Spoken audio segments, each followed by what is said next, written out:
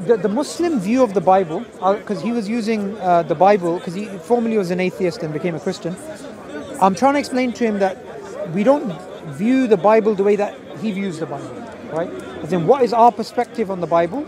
Because I don't want him to stop at the first religion being Christianity, because if you came from atheism, you should look into Islam, you should look into other things. So he's talking about the Logos and some other things which I'm not too familiar with. So, I mean, obviously, we believe that the Christians or the Jews, they are referred to as the people of the book in the Quran.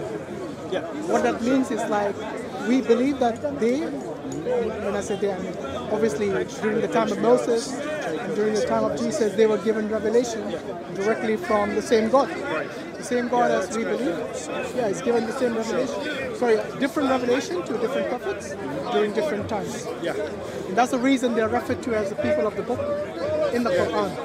I think there's actually a really interesting tiny segue very quickly, but the patriarchs of the Bible, the Hebrew patriarchs, actually being related to a late dynastic Egyptian line, I think is really, really credible now.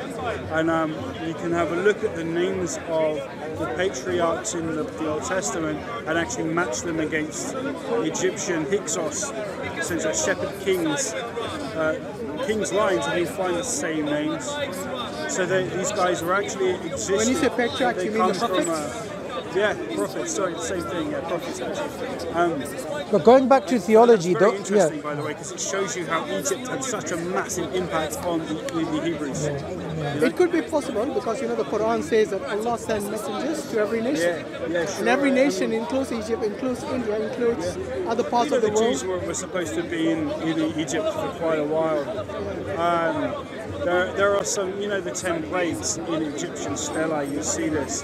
There are Psalms, Old Testament Psalms that come from Egyptian texts. They're laid out. The Ten Commandments. I think there's coming from. Sometimes there is like a common, let's say, doctrines within their faith. Like, look, the important thing here is to understand how people saw God. Like for the Egyptians, they had a really strong focus on life after death. So in that terms, what is your belief as a Christian? I believe. Gnostic Christian. Oh, I see. Okay. In a reincarnation, essentially, in that we are here and we are endless, we are timeless. That spirit that comes into every single one, an element from everyone here, is actually in effect timeless. Why do you believe in a reincarnation? Why don't you believe that life is just one rather than multiple chances? The spirit that inhabits our soul is cyclical, and I think it comes. No, but what? That's a presupposition, isn't it? On what basis do you think it's cyclical? Well, revelation. I'd say I think personal revelation from some kind of divine source. And Which revelation? That's not testable at all. I'm just saying. So which revelation says it's cyclical? Oh, so everything's cyclical. The idea of God is God, generation, operation, decline. Yeah, but that's a Hindu everything philosophy. Is cyclical. Our lives are, we go up, we go down. The idea of us starting again, coming back, and heaven and hell. Just very quickly, this Gnostic idea of heaven and hell being here, and us being able to achieve heaven in the moment, and tomorrow, sure. And hell as well, here being existent here, I think is very powerful. So for us, we have a clear distinction between God and the creation. Do you believe in a duality, or do you believe in a non-duality? But also that logos in creation, this idea that the word being spoken and the word creating everything around. No, but that just the word being spoken. It could be. We believe that Allah created Adam, and He said be, and it became from dust. Yeah. Oh, sure. So the logos which you're talking about practically just means for us, it is a command of God. Yeah. So when God wants something to come into existence, He can just command it to come into existence. Yeah. He says kun, which is the logos, the word or the command of Allah, which brings things into existence, like be and it is. Yeah, sure. But that word itself, if you think of physics, pure physics, the idea of a vibration and energy being everything we are, everything that exists, is the a dynamic between electron and electron and neutron. You know, and the idea of a vibrational frequency being a very Planck length, the Planck distance within the smallest things we've been able to find so far. Yeah, but what's that? Where's the link between that and, for example, the sound, the vibration? Because everything is sound. Do you believe there is existence beyond the material world? Yeah. Do you believe in a metaphysical world? Okay, so how would you relate for example, you talk about vibrations, energy, matter, for example. All these things are something which originated with the universe. Yeah. So do you believe that was God before the universe was created? Yeah? Yeah, sure. What was he? Like what? Can you define from your understanding what God is? Brains are petty human brains can't exactly, you know what I mean? It's hard to... This is where I would like to remind you about the revelation. Go on. Yeah? Because earlier you mentioned the revelation. Yes. How do you know? That's how we also know, because there's no way we can see beyond beyond the existence we have today, isn't it? So we can't see beyond that. So we have to depend on... No, we depend on the revelation, the testimony of the prophets. So the prophets were given revelation by God. Do you believe God can communicate with us? Yes. Yes? So God is able, because He's a creator of everything, including all the existence that you know of. Yes? So He is ever existing. He's not created. Sending His Spirit, and it's coming into the hearts of the epistle writers. No, He sends prophets and messengers. So human beings like us, yes, obviously righteous human beings. How do they get to? How do they?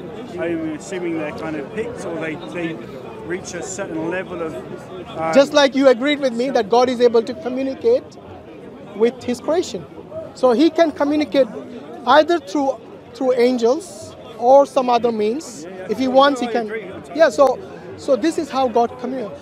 We don't believe that God is someone who is distant and is like this absent Father who, once created, just leaves the universe to fend for itself.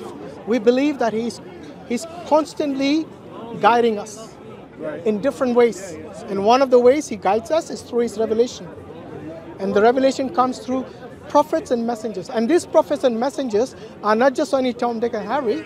God Himself appoints them. That's right. I mean, this is the initiatory systems that come through a lot of Gnostic ideas and Gnostic thought. Yeah. The idea that you. By the Gnosticism is not mainstream Christianity. Rights, the idea of milk and meat in the New Testament, and to the prophet, the epistle writers, and these people who had those revelations that were taken up into the heavens and planted back down again. Ezekiel talked to this, Enoch, and so on. These revelations of the nature of things. Yeah. Like I've had some extremely powerful and potent experiences of going up a kind of world tree, if you like, and then going down it again. So you had an experience of holding this life, this existence together between absolute good and absolute creation and order, and then destruction and chaos at the bottom. And I truly felt, hand on heart, the experience of being taken down into some kind of primitive rocky matter, and then up into vegetative matter, up again into. What does that mean? What does that mean? The two extremities. In a moment. Say again? You're getting the idea of the whole of creation in this, Yeah, but what does that even mean? Whole of creation in a moment. What does it mean? Showing you how this is how I did it. Here you go. Yeah. And this is the essence of evolution in a human mind in a second. You people can go and learn how to navigate these worlds, if you like, and have these initiatory experiences. People who might have taken certain drugs could have that experience. Yeah, sure. Yeah, but that doesn't mean anything, does it? It is just their imagination. You just said that the prophets are given a certain something. Revelations, not drugs. There's a big difference. No, for sure. Yes. For sure. So certain people can have this high experience. I don't know, even otherworldly experiences through drug being induced. They come to any number of different people. You could be Chai, you could be a Taoist monk, you can be Buddhist. Doesn't matter who you are. You can be Jewish, you can be Christian, you can be Muslim. Yeah. When you're ready, that God, the Master, will appear. No, but what I'm saying is, look, for everyday people, for the lay people, for them, what they require is some form of guidance. Yeah, for them to lead a life. For example, if you were to distinguish between the good and bad today, everyone will have their own understanding of good and bad. Do you agree? Yeah, it's subjective. So how would you come to a conclusion as to what is really objectively good and what is really bad or evil? How would you come to that understanding? If everyone is thinking subjectively, which is not helping us, is it? In a more pristine way, in a clearer, in more clarity, through having a series of revelations that showed me the order of things, and that order was behind. But how do you know that revelation is There from? was also a split side. How do you know that revelation is from God, though? Well, it was from. This is the thing, right? It showed me everything. Yeah, but the devil can do that if he wants to. It showed me the Could depth. the devil It showed me. could the devil do that if he wanted to? It may be. Here's the thing. Do you remember in the Bible the devil shows Jesus the the? bad. Remember the devil And it made takes me him to a aware mountain. Of something absolutely intrinsic within the human condition, and that is that we are both of those things. You remember the 40 days in wilderness where Jesus spent with the Satan, and the Satan showed him many things. So the devil can show the same thing to even Jesus. What did Jesus say at the end? You know, he said, "Get out, go, get from me, Satan." Yeah, but that's the thing. Jesus could identify the Satan. Can you though? I think that, well, look, this is nature, and this is our understanding now of good and bad. Specifically, It's subjective. I'm telling you, good and bad for everyone is subjective.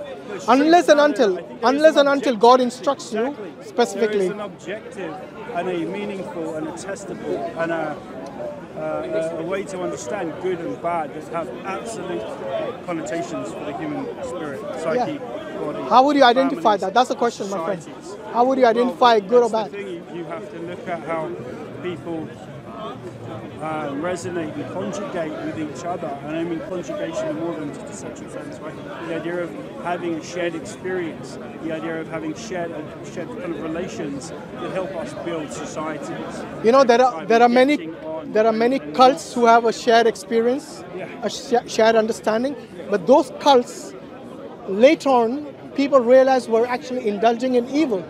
When their leader told them it was actually something good. You know, like the guy in Waco, Texas? Jonestown. Yes. Sure. So these people, they literally believe that this is message they're receiving from God. But it turned out. After a while, you know, what do they start to do after a while? You can Exactly. see So the circle no, but the of thing is how it started was good according to them, and it ended up becoming evil. And that's why I'm telling you, how will you identify? Because many people have the shared experiences, which they are in fact, I don't know, in a way they become oriented once you're in that cult, then you're doing something good for the whole of humanity. And you guys are chosen ones. You guys are the special ones who God has chosen. And this cult, they believed everything that the leader told them until they realized it was just evil.